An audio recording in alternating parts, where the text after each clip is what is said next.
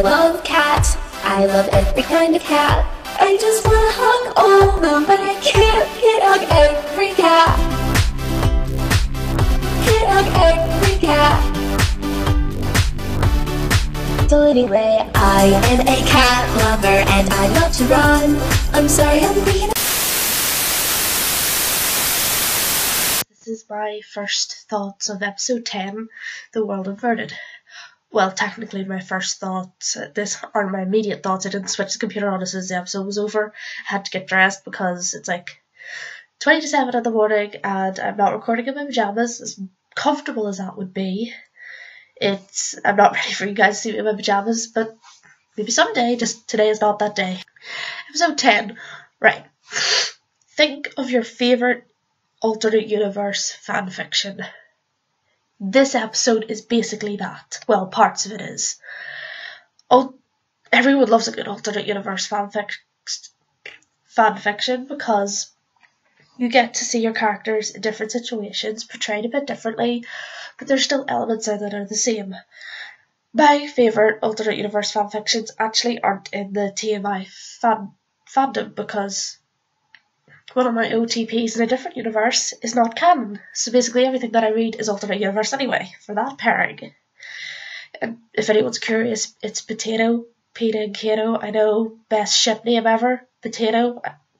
You don't even have to ship it, but you have to admit that name is pretty epic. Back on point. This episode is basically like an alternate universe fanfiction, which is actually very interesting because we get to see the characters differently. I mean, alternate universe Izzy is my spirit animal. I swear to God, I'm in love with her. Although I'm in love with other reality Izzy as well. She's the queen. But alternate universe Izzy had me cracking up. I mean, she was just amazing. She is like me if I was slightly more extrovert, but kind of introverted at the same time.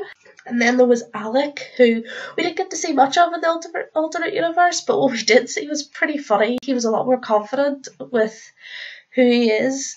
I mean, we got to see the parallel between him and Magnus when he sees him trying to get into the party, and he's just like, oh, I like this one. I'm going to let him in anyway, even though I barked at Clary about how important this party is. Yeah, I'm going to let this guy in.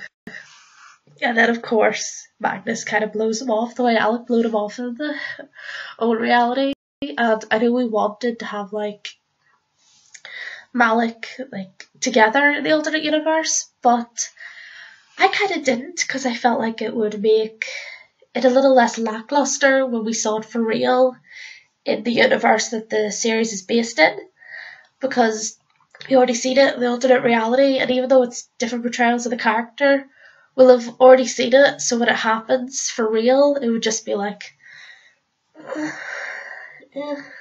So, yeah, I thought Malik was okay. What we got in the alternate universe was good. It wasn't amazing, but I thought it was good.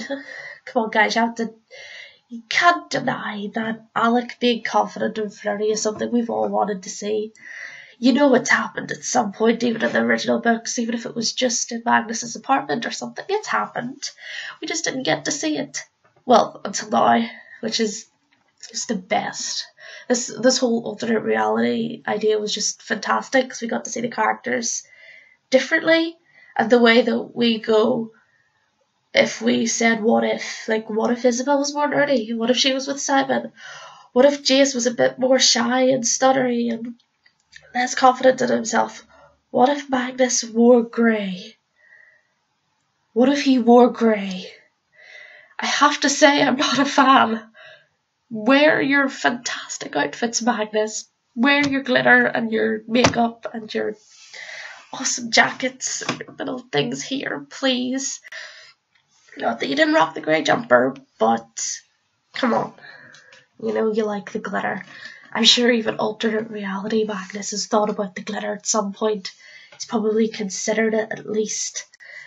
And hopefully, I like to imagine when Magnus destroyed the portal at the end of the episode after Clary and Jace went through and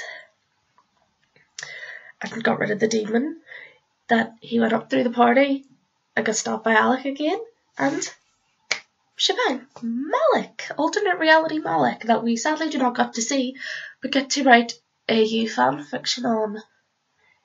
AU of an AU. Has that sort of thing happened before? Actually, I can't say that I don't know if it hasn't happened before, because I know in Supernatural that something's probably happened there. I don't watch Supernatural, but they have gifts for everything. So I wouldn't be surprised if somewhere along the line there was AU than AU. And Clary and Jace's dynamics were very interesting in alternate reality. Their relationship was rocky, and you could tell that Jace was trying to hang on more than Clary was, like bringing her up against the coffee van and kind of being a bit too PDA for public. I mean, Jace, it's broad daylight. Don't be flipping kissing her neck and shit. There's people watching. It's not even like they went behind the van. Like, they were here. The table with Isabelle, Simon, and Alec were here. Canoodling here. Talking here. I'm sure one of them would look and go, oh, they're doing it again. But it was nice to see Jace a bit more subdued. But I wouldn't say that I would be a fan of him being like that all the time. He's a douchebag, but it's part of his character. I wouldn't say charm, because you can't say being a douchebag is charm. But it's part of his character, and I think it works better. I'm not going to talk about Alec and Jace's power body bonding or the ending until I do my deeper analysis, because if I try and do it now in my first thoughts, then it would just go on like really long, and I want the first thoughts to be kind of condensed and short so that the deeper analysis can be longer and I can talk more in depth about what it meant, why they did it, what I think is going on at the end, because that ending was like, what? Although I saw the promotional pictures, because Tumblr seems to just post up the promotional pictures as soon as they come up, and you're like, oh, look, there's Jace's dad. Okay.